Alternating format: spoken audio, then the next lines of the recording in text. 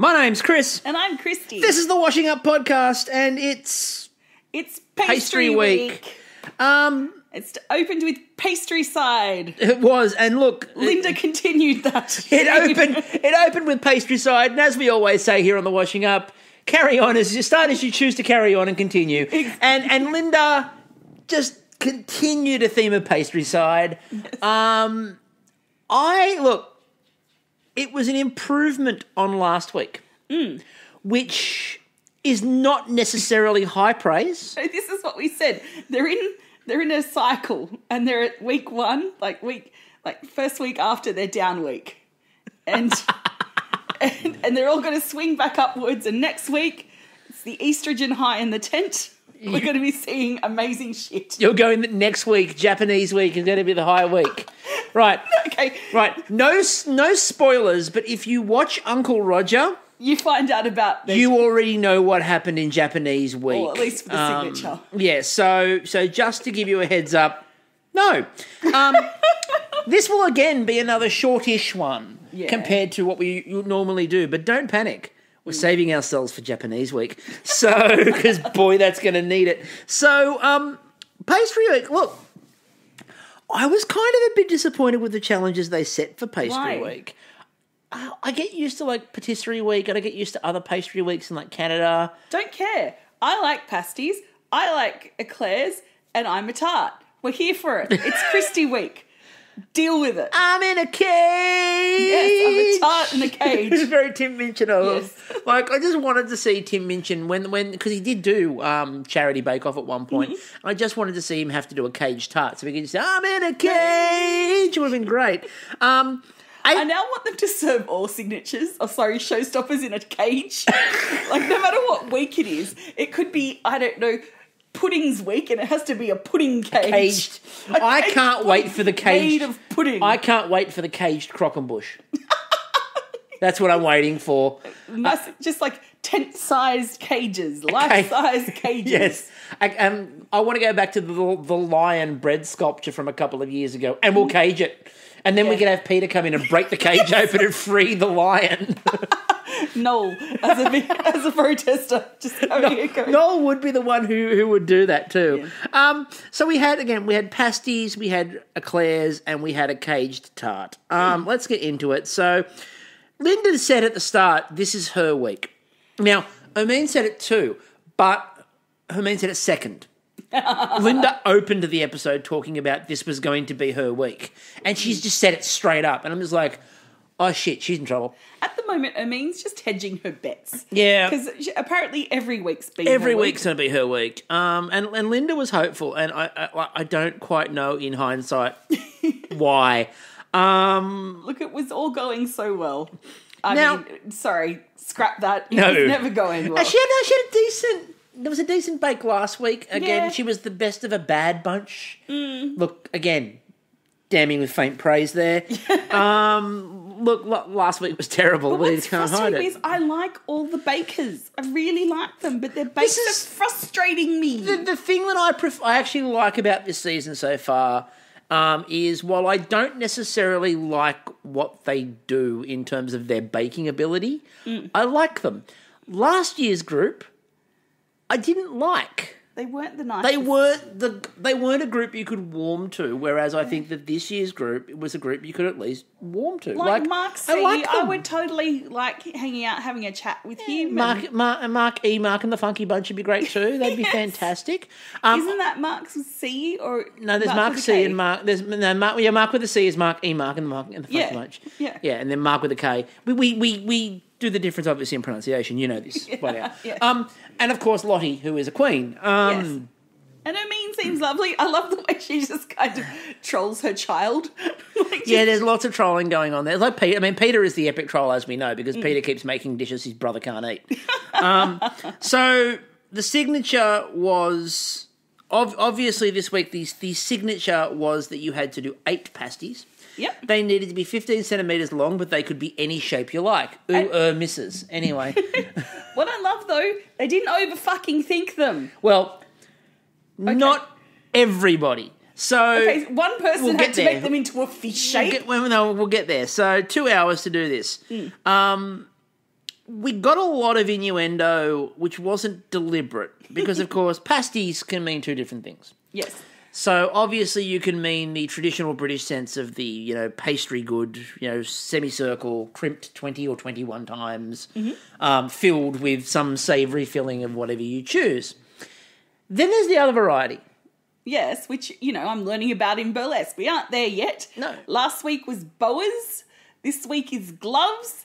I don't know if we're at the pasties yet. We haven't taken off any clothes yet, so I think that could be like next term. I look forward to when you get to pasties week and you just bring in a packet of like Sergeant's Best. Yes, that's exactly what I'm doing. I'm just going to get myself some nice, potato and mince pasties. Oh, that'd be nice. So what I loved was the toe in the hole ones. They look good. Prue turned around and said, "What's under the pasty takes real cooking." I mean, true. I mean, she is a writer of erotic novel fiction, she is. And then Paul Hollywood said, "I want what's under the pasty to be brown and crispy." And we know what his tanning regime is like, so no doubt he does. Did you know the pasty was invented by Cornish people for a lunch down in the mines? Makes sense. You can carry it in your hand. Yeah, no, because the thing was, right, so the pasty technically should have a big fat crust on the, point on the end. And what they do is they put the meat and 3 veg in, 3/4 of it, and then 1/4 of it was a sweet part. So the miner could just start at the top and eat the way down, get a dessert, and then because their hands are all cold-ridden, they could just chuck the last bit away. Nice. Yeah. That's clever. The other thing that's clever is the number of people that are now claiming to use Paul Hollywood recipes. This is becoming a thing, and I don't know if I'm comfortable with it. I got this last week. I got this recipe from Paul Hollywood. This week, I think it was Laura said, "Oh, this is a Paul Hollywood." No one's reaching out for a Prue leaf recipe. What's that saying? I think they're all reaching out for the Prue leaf, other types of books. they go to Booktopia. They write in Prue leaf books. Prue Leaf as the author. Yeah. And it opens up, and their intention is to buy a recipe book. But they really intend. But then, her 2 sailors in the Caribbean, or and then you get, and then you of course get the comparison because it goes Prue Leaf. Did you mean Miss Elizabeth? Anyway, only people who listen to Canadian will get that, and if you don't, look her up. Anyway, oh my god, I want Miss Elizabeth and Prue Leaf to do a chapter exchange. Could you imagine that? Needs to be read by Noel Fielding. Great. Kristie's in a happy place now. Yeah. So I thought it was interesting. They were trying different types of pastry, including a short crust. I was interested by the short crust. But you can have a savoury short crust. Yeah, I know you can have a savoury short crust. And I think either works well. I'm just a fan of pasties. In my head, I always go a bit sweeter on the short crust, and that's probably where my issue is. I also love a good puff pastry. Oh, yeah. I'm a bandit. Puff pastry is my favourite kind of pastry. I'm really, I'm not surprised. I reckon if this was Australia, you'd get more fillings from a yum cha. You'd probably get more... Oh, completely. Choux and, some barbecue pork stuff, going on, or maybe, a red bean pasty. So it's making myself hungry, really. You really are. I can see you salivating. But I loved seeing the Indian, the aloo goba. Yes, that was really cool. So we'll go through... I never pronounce it correctly. So we'll go through People are going to be yelling down their phones going, "Oh my God, Kristie. So Dave You're so white." And I'm like, yeah. So Dave made Thai basil chicken pasties. Now, we'll come back to some of these because there were a couple of issues. The number of people that put rice in them. Anyway, Hermine made Moroccan tangine. Mm-hmm. Ooh, that was nice. Laura went with the proper tasty pasties, which was basically a Paul Hollywood recipe. Yeah, cheese and onion. Yeah. Linda, we'll come back to. I'm not even going to announce what she did just yet because we have to talk about Linda. Lottie went with toad in the holeless pasties, and the reason why she did that was she goes, "I can't work out what's the toad and what's the hole." That's a line all unto itself. And Prue Leaf was disgusted.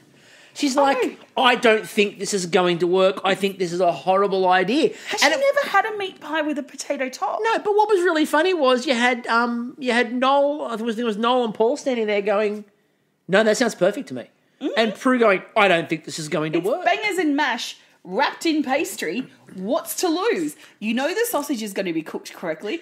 You know there's going to be a bit of relief with the creaminess of the mashed potato.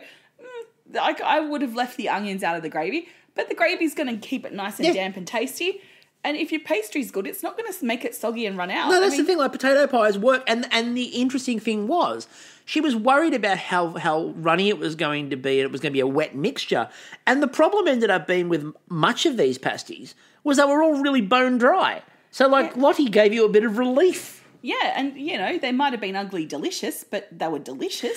Mark went with Cornish fish pasties. I was excited to see these because he was using samphire, and I'm like, that is such a cool... Oh, I love the taste of What I really loved, too, was the fact that they mentioned that you're from Cornwall, and he goes, yeah, but I'm actually from up north. And they went, no, Cornwall. We need somebody from Cornwall. Can you talk in a brogue for us? Here, can you add some turnips to your pasty? How's your scrumping? Anyway... Are you reading any Daphne du Maurier?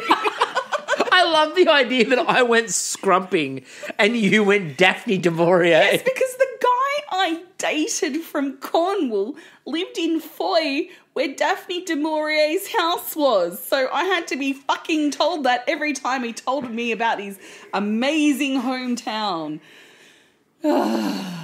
Anyway, Alu Gobi pasties by Mark with a K. Now Peter went with kedgeree, which is flaked fish, boiled rice, parsley, hard-boiled eggs, curry powder, butter or cream if it's a traditional dish, with sultanas. It's an Indian/UK dish, which is always what you want to hear. Yeah, like when the tikka masala. the great British dish, of course, is chicken tikka masala. Interesting combinations. So when we get into it, let's talk about Linda, because we've skipped Linda, and I want to talk about what Linda did. So, Linda said she went with Indian-flavoured pasties. Now, her Indian flavours, she said, I want to try to capture the essence of a samosa. And then she went... pasty. Yeah, and then she went in a pasty, and then she went, and I've decided that I don't want to fold it like a pasty, I want to shape them like samosas. So she just made samosas. That's all she did. Like, she wanted to capture the essence of a samosa by making a samosa. And then when they got to the judgment, Paul Hollywood said, you've really captured the essence of a samosa. I'm like, she fucking made them. Look, I think she could get Ben Stiller in to do the ad for this. The essence of samosa. Samosa. The essence of water. And I loved when they got to the judgment too. And Prue's like, did you not see the bit where we said we wanted them crimped? And she goes, no, I didn't read that. Like, even if she got a fork and just crimped the edge of it to at least... But she just purely made samosas. No, like, they're delicious, but they're like samosas. It's like, yeah, that's not a pasty. No. Like, I don't care if it might be an Indian version of a pasty. No, they were clear what they wanted with a pasty. Yeah. Reimagining the pasty as a dish that's something else. That would be like me going, I want to reimagine this duck as roast chicken. And then making myself a duck. And then when they went, but this is a duck, I'm like, no, it's inspired by chicken. You just got to get the concept. See, Linda is a... Linda sounds like she's the pie shop lady from like 1853. That's, just down the road from Mrs. Lovett's. But she serves proper meat pies to proper gents and ladies. But really, she's an avant-garde thinker. She just wants you to think outside the box. She's like, sweetie darling, it's art. I just want some art in samosa form. Art in samosa form. So, in the judgment... but it's a pasty. In the judgment... You have to understand that. Mark with a C... they said that it was nice flavours, but it was far too dry. The Cornish fish pasty, it was far too dry, needed more. Needed some scrumpy. Should have served it with a side of scrumpy. 100%. Peter, they said it looked great. They said it had really good flavour. But then Paul pointed out that rice in pastry makes this really dry. Yeah. Like, I'm just sitting there thinking, yeah, that would be like very sand-like by the time, because again, like you drop your phone, in a toilet or in a bowl. What do? You put it in rice. Yes, much to Uncle Roger's disgust. Yeah, you have your filling of your things a bit too dry. What do? You dump it in rice. Yeah. Same thing. Look, I think logically it seems clever because you've got to cool everything down. Yeah. So you could, cook your rice and cool it down quickly and cook your filling. You don't have to make a shit ton of filling then, so it might be quicker to cool down in that regards. I don't know, I'm just kind of Grasping You're at hoping. straws. Speaking of grasping at straws, Lottie, a queen was talking. They did say that the taste of Lottie's were absolutely amazing, but again, they pointed out how ugly they were. Yeah.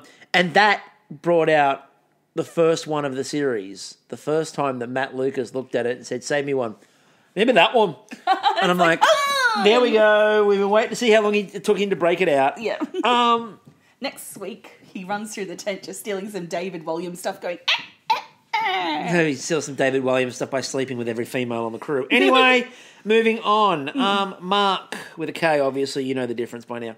Yeah. They said it was what a pasty should look like. It was well crimped, it had good flavour, and had great texture. Mm-hmm. And by the time we get to his showstopper, thank God he made a good pasty. So, they said it needed a few more minutes on the bake, but then they actually said that it was full, it was beautiful flavour, it was well balanced and well baked. So she didn't need a few more minutes on the bake. No. So again, there's a bit of weirdness here. So I thought her mean was about to get a handshake. Yeah.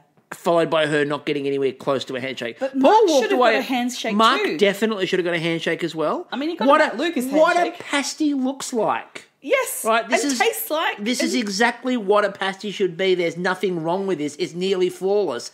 Walked away. Do you think Paul is just like still dirty on last week? I think Paul was pissed about last week, and I think he just decided that he wasn't going to help him out. No one's getting a handshake. I gave you all a handshake the other week, and look where it fucking got me. Yeah.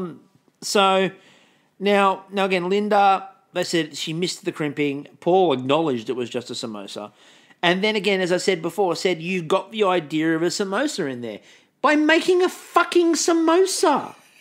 Again, this is like we go back to Australian Bake Off and we talked about it. We referenced it last week, obviously. Yeah. The idea of the babka when Antonio made a panettone and they were like, "That's a great panettone." I was like, "Yeah, but the challenge was babka."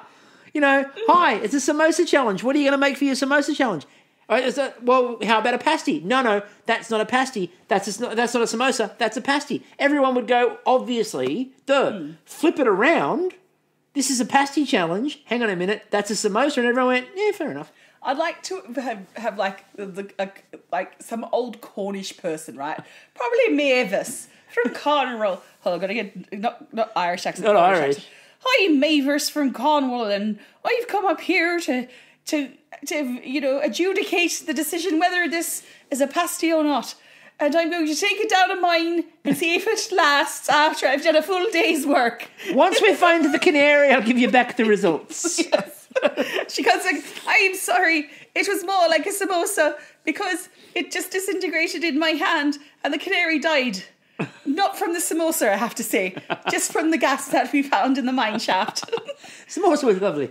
Apparently, Mavis is also Tipperary. Fucking hell.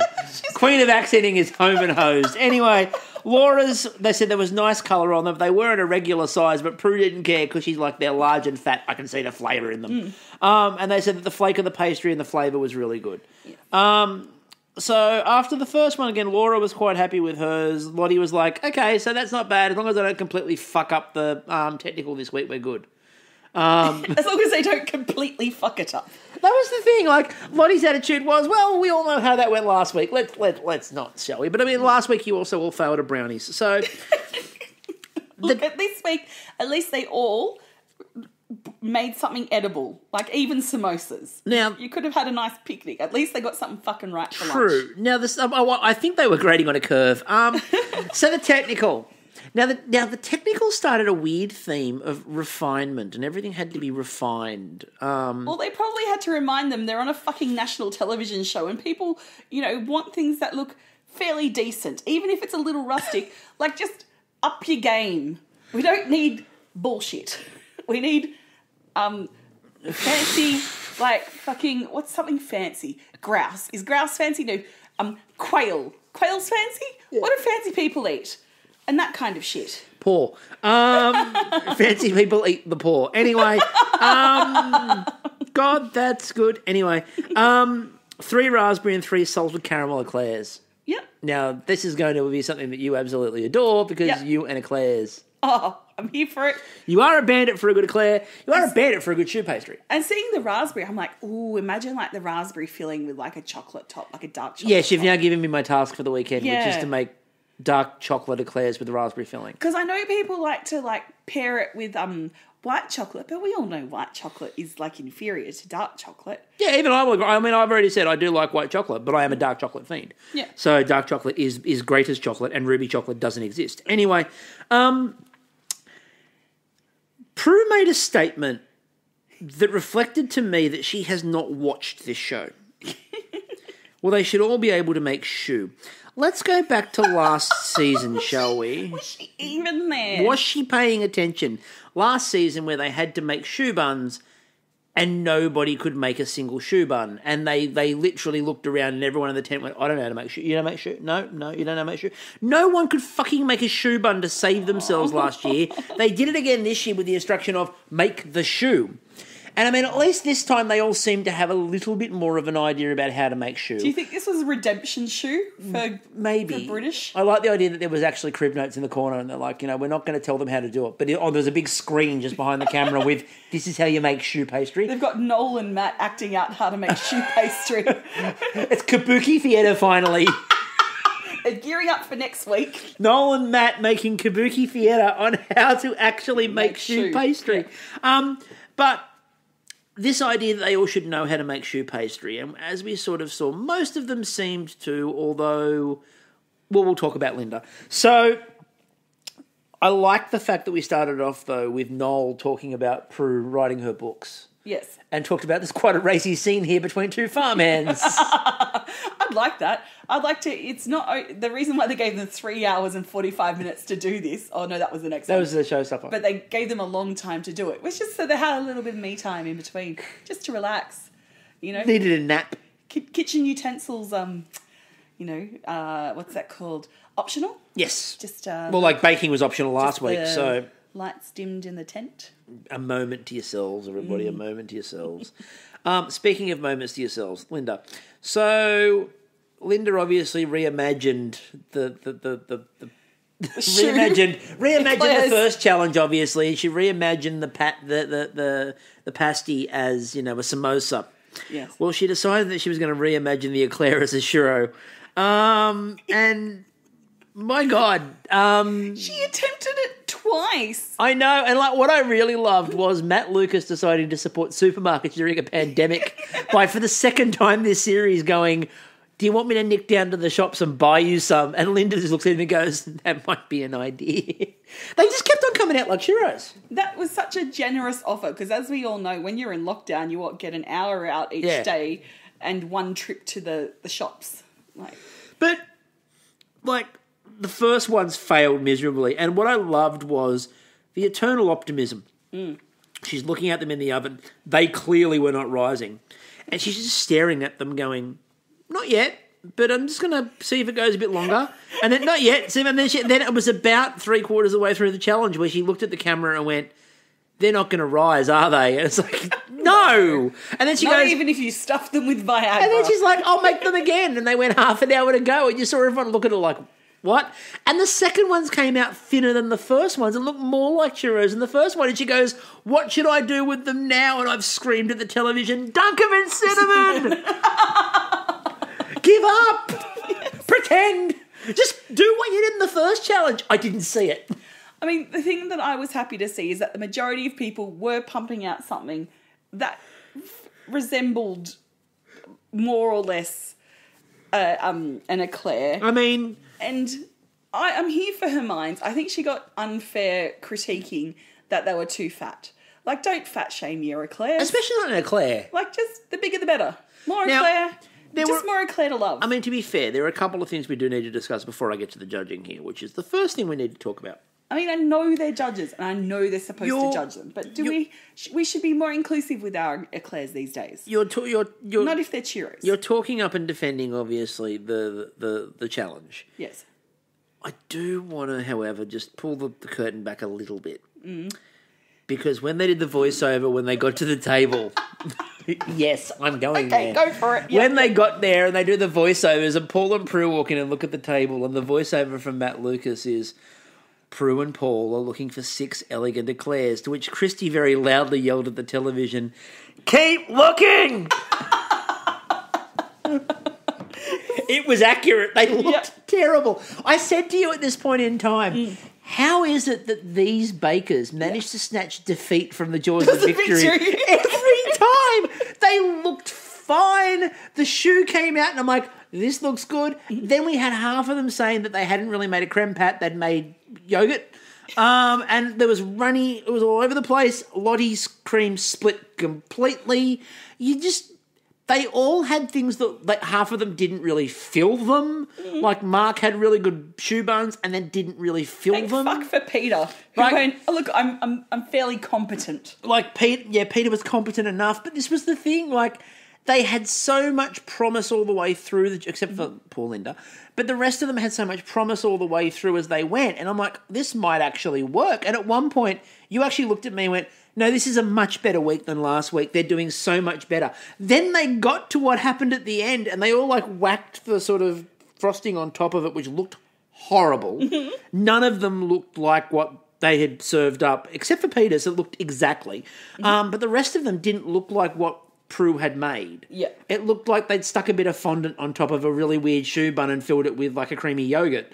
That's what they all resembled. And I was looking at it going, but you had it. Like, you did it. And then what happened?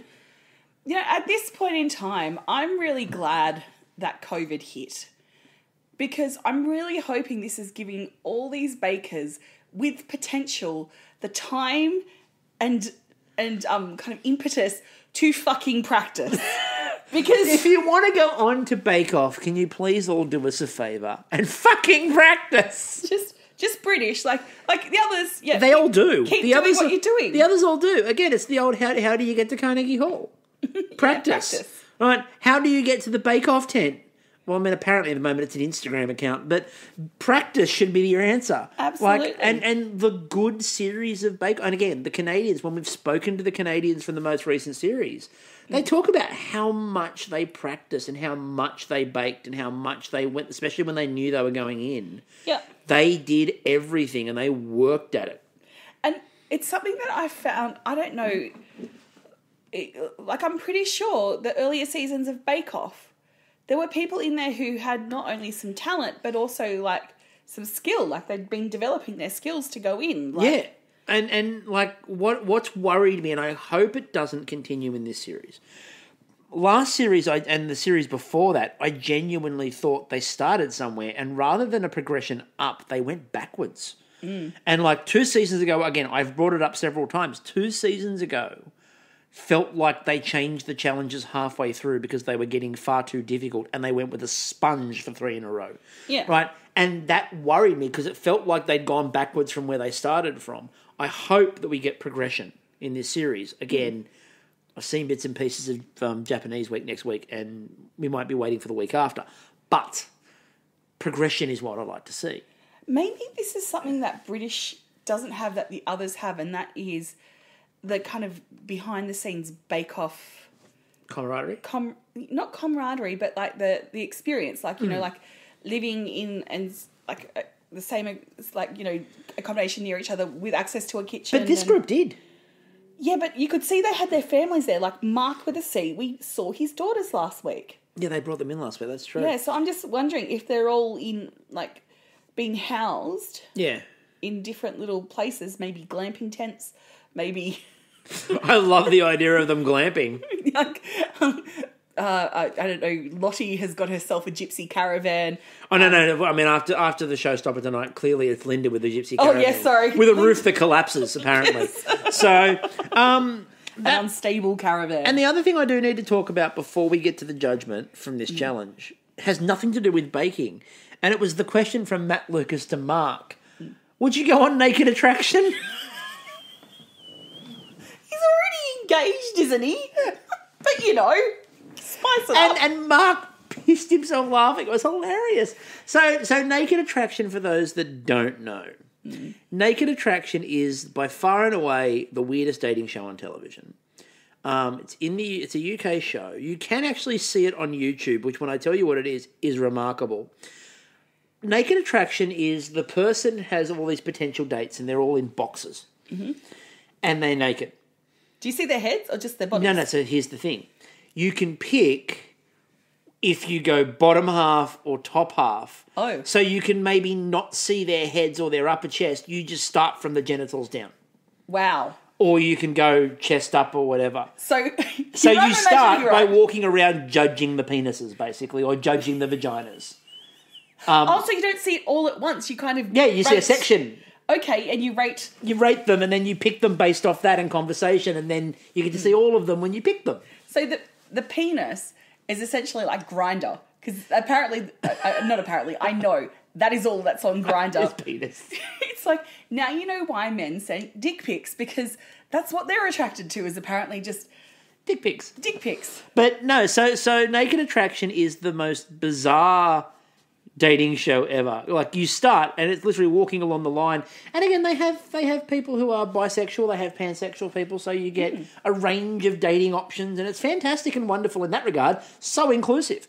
But the judgment is, you walk along first of all and you're looking at, I don't really like that one, I don't really like that one, I don't really like that one, you can all go. Then it's different levels. It's really interesting.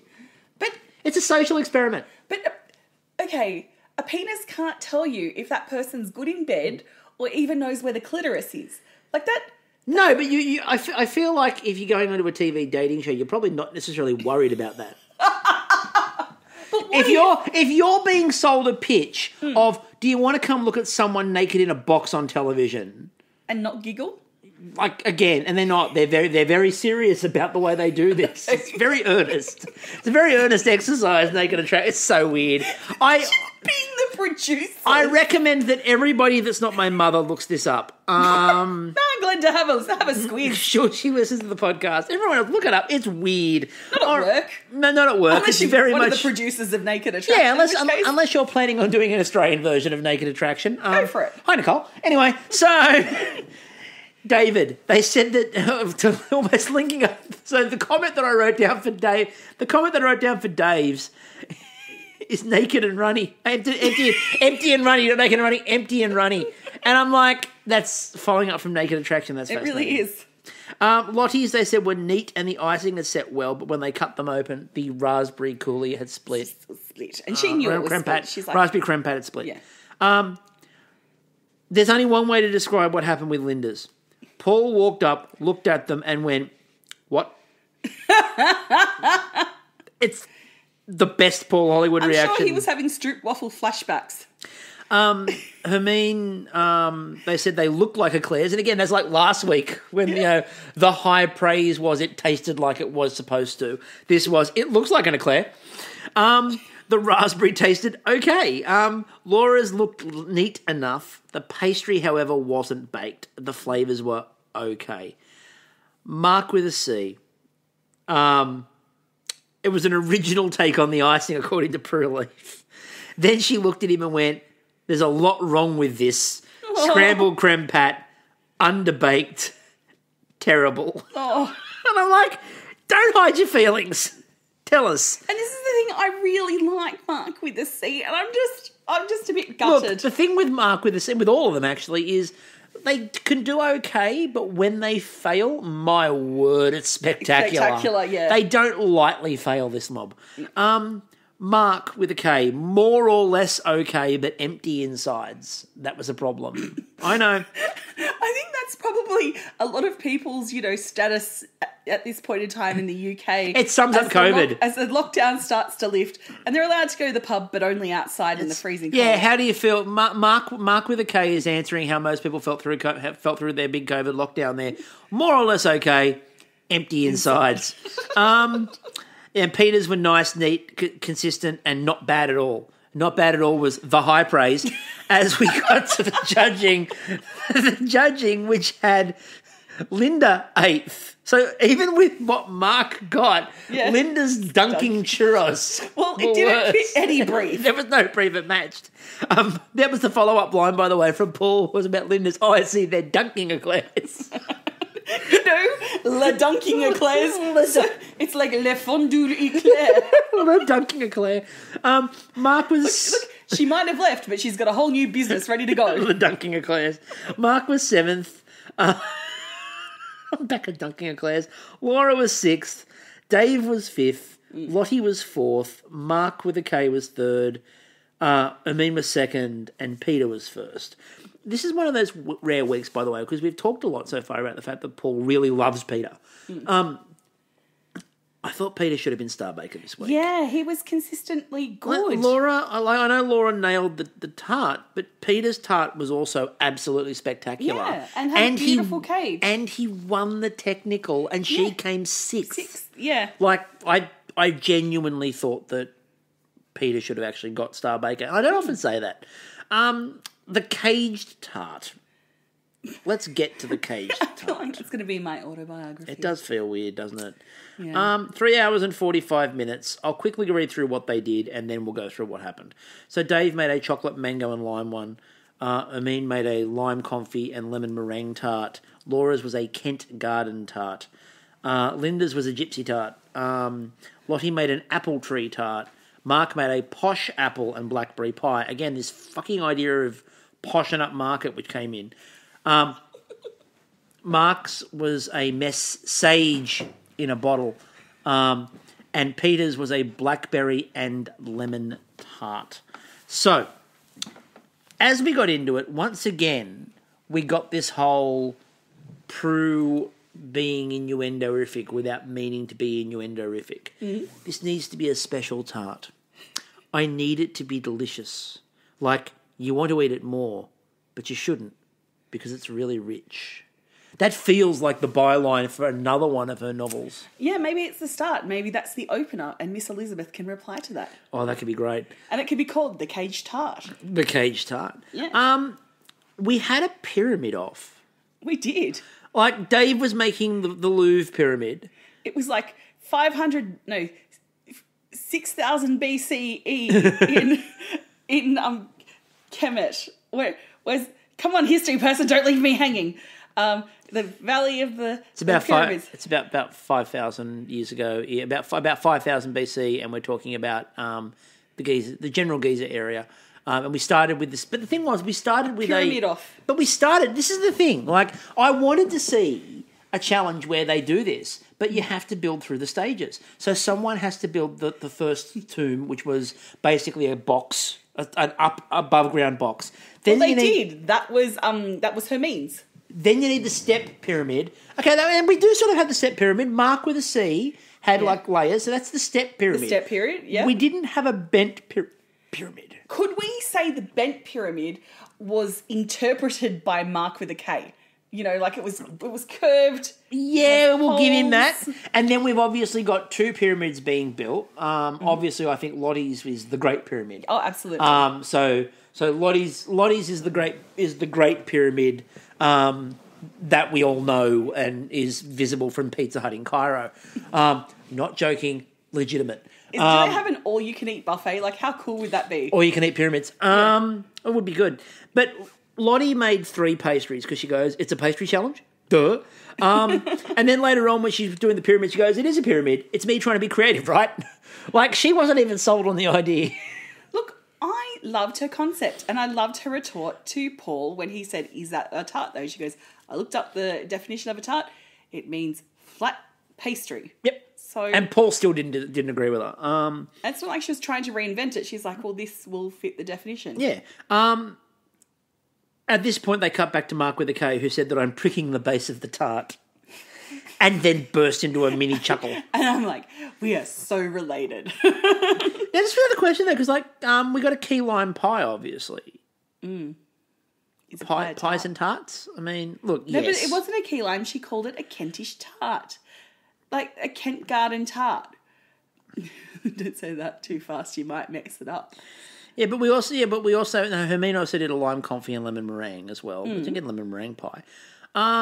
So we got a couple of those from maybe. I have no problem with any of them, by the way. I thought they were all fine. I didn't think there was anything contentious. I think there's a bit of crossover, like because the American sweet pies are essentially open tarts.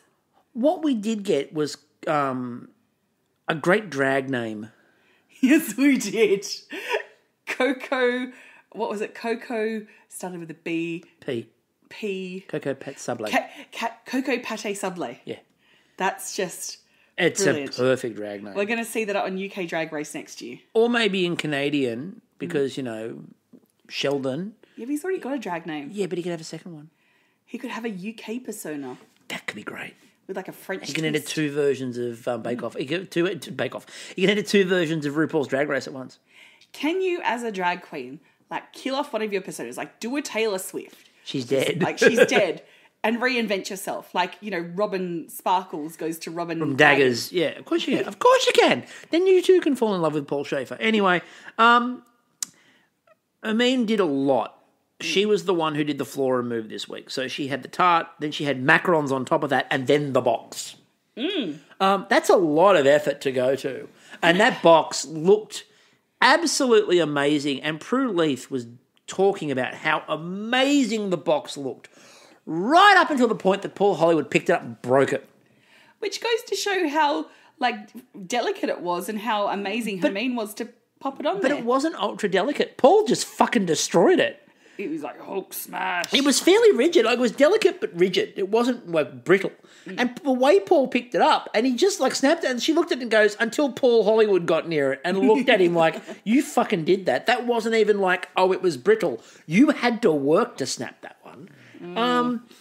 But he made it look effortless. Like Then he's just there snapping thick pastry all day, every day. Then Matt Lucas asked the question of Laura, who would you want to put in a tiny cage?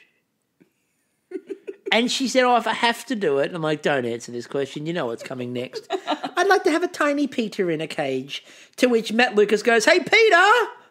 Ooh. Laura wants to put you in a cage. He's like, that's all right. She's already got me on a leash. See, I mean, the good part is it was in a cage, because you know what the other option is, don't you? What? Pizza oven. She's just got a new one, you know. As we said, the 2nd anniversary is Pizza Stone. So, Yes. Linda. So Linda was making the gypsy tart, and as she said, the large part of the filling of that is just sugar and evaporated milk. But Noel Fielding came over and went, my favourite thing to eat at school was a gypsy tart. He goes, we used to get gypsy tarts all the time. I have not had one since school. I'm so looking forward to this. And he gave her a massive hug. And you can just see her going, oh, that's wonderful. I mean, there are things that are quite simple that are, you know, that do bring back childhood memories. But I'm like, as an adult, if you have it, is it as good as it was when you were a kid? Not usually. No, it's like when I tried to recreate Girl Guide goulash at home after cooking on a campfire after being hiking for 8 hours during the day. Of course it tasted fucking brilliant. When I cooked it at home, what did we make? And this goes back to my argument. The base of it was 2-minute noodles. That should tell you something. This goes back, of course, to my argument about you and trying to find the ultimate chicken wings. No, they are real. Yeah, but don't try to do it, because you try to recreate it, you'll only end with sadness. Time machine. If anyone has a time machine out there, like, you don't have to take me to the place, but just ask me for directions. I'll tell you where to go, and you can go and get it. I don't have to come back with you, because I don't want to, like, you know, like make time collapse in itself for these chicken wings. But I'm happy for you just to deliver, like, Uber time machine. We then got the randomness of Matt and Noel, where they cut back and they look, and all you hear is, hello, lattice head. And you look down, and Matt Lucas is just wearing a lattice cage on his head. Someone has gone and got him extra bits of pastry, and he's just like got it draped, and he's like, this is the summer look for COVID. And then we got Lottie pouring isomalt down the side of the pyramid to hold the whole thing together, which Mark could have done with, because at this point Mark pulled his cage out and it just disintegrated. Like, it just disintegrated into rubble. Linda's was still stuck on the bowl, because she put it on the bowl and she goes, I'll take it off the bowl now. It didn't work, so she put it back in the freezer. Pulled it out a second time, didn't work, put it back in the freezer, pulled it out the third time, it collapsed on the bowl. And again, she then tried to do her lattice work, and she the lattice work hasn't quite worked, and it looked like an old-time Bavarian. It did. But Bavarians are great. And once again, so she was reimagining the tart as a Bavarian. So Linda had a big day reimagining things. Dave, they said it looked good, it was nice and neat, and the flavour was lovely. Mark with a C, they said it looked effective. That's what you want. Good colour, the flavour was lovely and rich, but the base was thick. It was a weird-looking one. It had a very thick base with like a mini trench between it and the filling. It looked weird. Yeah. But they said that the flavours were nice. I mean, they said Paul Hollywood then snapped the cage in half, as we said. The flavours were lovely. The base could have been a bit thinner. I mean, I don't think it could have been because after he snapped the cage, I wouldn't want him touching the tart. And then they said that it was a Prue leaf tart with a Paul Hollywood base in that it was delicate with the flavours, but the base was like cement around the outside of it.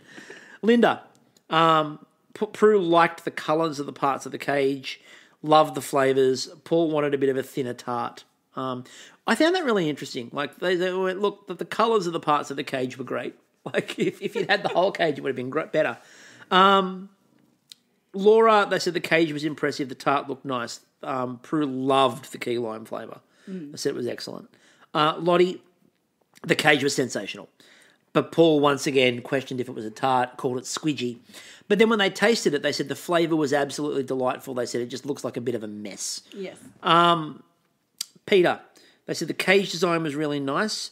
Peter then said, oh, you didn't break this one. So Peter's at a point now where he's so comfortable with Paul Hollywood, he's taking the piss every time he talks to him. Yes. The flavours were amazing and he referred to it as a happy tart. Well, Paul, you missed a trick. Could have called it a cheerful tart. Exactly. Could have called it a Kristie. Yes, exactly, the cheerful tart. Now, they said that Mark's cage wasn't a good one, which was an understatement of the century. It was less cage and did look more like a failed abstract installation. Very much. He said that the piping was irregular and the poached pears didn't look good. But Prue said it was absolutely delicious. And Paul went, no, I don't really like this at all. And Paul just hated everything about it. Look, Paul was angry. I think Paul's not over last week. No, I think he's just pissed off that these people couldn't make baked brownies. There's no handshakes. There's pastry smashing going on. He really is just, Linda might have committed a few Pastrycide, but Paul really is the Pastrycide copath. Is that a thing? It is now. Definitely is now. The pastryal killer. No, I like pastry psychopath. So Laura wins Star Baker. I genuinely believed this week it should have been Peter. And Linda goes home in what was probably the clearest send home we've had this series. Duncan eclairs are not really a thing. Samosa pasties are not a thing either. Samosas. They're just samosas. You don't need to. Stop trying to say samosa pasties. Anyway, that's your lot for this week. Next week is Japanese week, allegedly. Konnichiwa, bitches. I'm going to actually suggest to everybody listening to this that if you haven't already, go to YouTube, go to Uncle Roger. Yeah. Watch that first. Yeah. Because when we get to the critique of the episode, there's a lot to say. Really? So, until next week, I'm still Chris. And I'm still Kristie. And we'll catch you all later. I'm Pastry, don't kill me.